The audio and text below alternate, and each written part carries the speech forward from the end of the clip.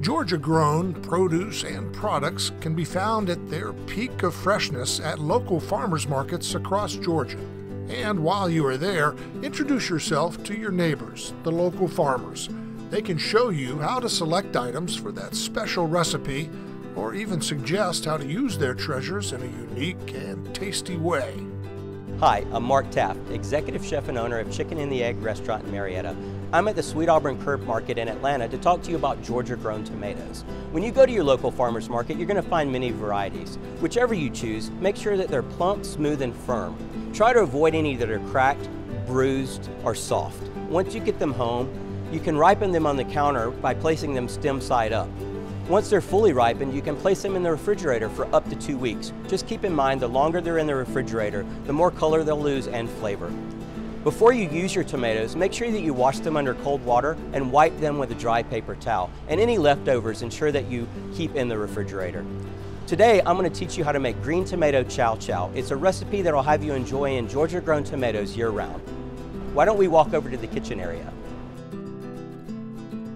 At my restaurant, Chicken and the Egg in Marietta, I love to find ways to use Georgia-grown tomatoes year-round. And I think one of the best ways to do it is my recipe for green tomato chow chow. So to make this at home, in a pot, we're going to take apple cider vinegar, light brown sugar, minced garlic, kosher salt,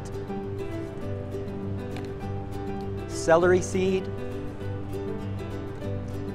yellow mustard seed, and red pepper flakes.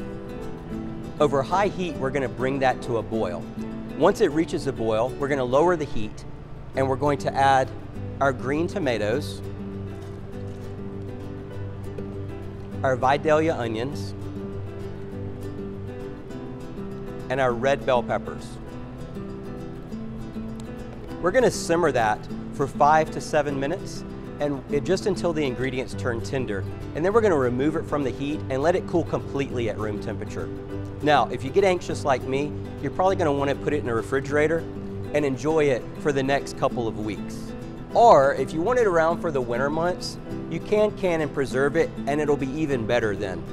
Now, I love this condiment on hamburgers, hot dogs, barbecue pork, pimento cheese sandwiches. I even love it on biscuits and gravy for breakfast. So I hope that you can find the same number of ways to enjoy it like I do.